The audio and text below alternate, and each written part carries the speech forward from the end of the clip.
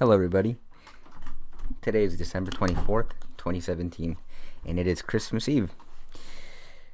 This evening, I will be showing you how to move your ADA token from an exchange to a software wallet. In this example, the wallet of choice is going to be the Daedalus wallet, and the exchange of choice will be the Bittrex exchange. By the end of this video, you should know how to move your ADA tokens to the software wallet. So there's some quick background on what ADA is. So ADA token is a cryptocurrency that belongs to the Cardano blockchain. I personally have been following Cardano for nearly a month now, and I bought my first token sometime around then. I like the project. I like the vision that they have in place, and I think overall it can solve a lot of problems. Funny thing, like right before I was making this video on Facebook, I saw an advertisement, and it was one of those, I hate them. It was one of those stupid ass Tai Lopez videos, and nothing against Tai Lopez, but his content just seems so dodgy. But in his ad, he sounded like he was basically trying to shill the ADA token for Cardano, and as soon as I saw it, I really asked myself like 10 times, like, am I sure about this token? But then I was like, I had this token way before I saw this sketchy ass video, so yeah, I'm fine about it. Anyways, getting back to our original plan, as I mentioned, you're gonna learn how to move your tokens to a secure wallet, and the wallet that we'll be using today is the Daedalus wallet. So you access that from this website here. And the first step you do is you go to this website and you opt to go to the download section. And when you go to the download section, you'll have a couple options in terms of the OSs that you want to get the software for. So obviously you have like Windows and then you have Mac. So I have Windows. I went with Windows. I downloaded the file and I ran the installation. And I've already done that, but I'll tell you what happens when you run the installation. After you run the installation, it's probably going to take, I'd say, 2 to 3 hours for the wallet to sync to the Cardano blockchain. So before you can even do anything at all, it has to finish syncing to the blockchain. Once you do that, it'll walk you through the process of creating a wallet and creating a recovery key.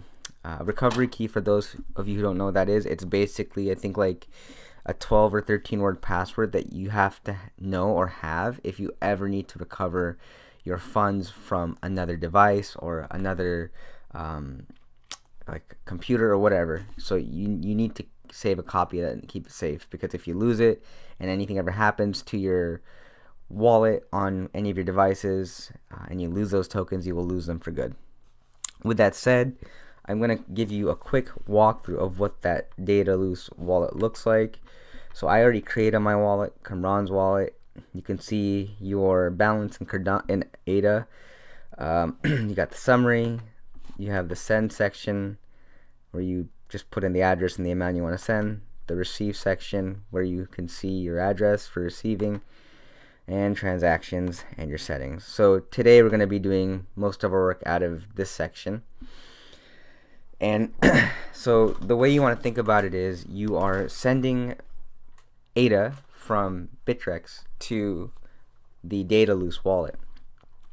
So the next thing you want to do is you want to make sure you're logged into Bittrex or whatever exchange you're using. So I'm logged into Bittrex. I have ADA here. And in Bittrex, the plus and minus sign mean two different things. The plus sign means you want to deposit more of a particular token into Bittrex. So like if I press plus on here, that means I want to deposit more ADA into Bittrex. That's not what I want to do. I want to do minus. Minus means I want to withdraw ADA from Bittrex and I want to send it somewhere else. So what I end up doing is I say I want to withdraw ADA and I have to indicate the address that I want to have that ADA sent to. So that's when you have to go back to the Daedalus wallet and you get this address from the receive section. So I copy it and I go here and I just kind of do a double check. So I'll double check that I pasted the right address. I see it starts with DDZF. If I go back here, it's starting with DDZF. This is just my own way of checking that I've copied the right address, because if you do the wrong address, you'll lose your coins. So obviously I have the right address, and my recommendation is you always do a test transaction. So I'm going to test out a transaction by sending over 1 ADA to my desktop wallet. So I'll click on withdraw, and it'll ask you to confirm, are you okay with the address that you're sending it to? Are you okay with the transaction fee? And are you okay with what you're going to get? So I'm going to get 0.8 ADA out of this transaction. So I'll say, yeah, I'm okay. Hit confirm. So it looks like Bittrex requires me to be verified. So I actually can't withdraw from Bittrex. So if this actually did work, I would be able to successfully withdraw the ADA token and get it to my wallet. Now this brings me to my other point about why you shouldn't be keeping your coins on exchanges. So there are a few things that happen, like on major exchanges, that put your coins at risk. The first thing is your coins are always at risk of being hacked. So if somebody steals your username and password, they can log in and send your ADA and send it off wherever they want to send it to. And it's not hard to hack people when their username and passwords are stored somewhere online. The second thing is if Bittrex as an exchange is hacked, since their servers store all of your passwords and all of your usernames, people can just hack straight into there, get all those credentials, and start hacking each account individually. And then the third thing is for reasons like this. So Bittrex for the last week has been having issues where like they can't verify people, or they just can't support the amount of people that are trying to like buy and sell, and they'll have weird bugs like the one I'm seeing here. So Bittrex is telling me that I'm having an unverified account withdrawal limit that I've breached, and so the only way for me to pull my ADA out is to wait 24 hours or to have my limits increased by verifying my account. And in speaking with a lot of my friends, it takes like weeks to get your accounts verified. So why is this a problem? This is a problem because Bittrex has control over my tokens, and it basically puts them at risk for being hacked.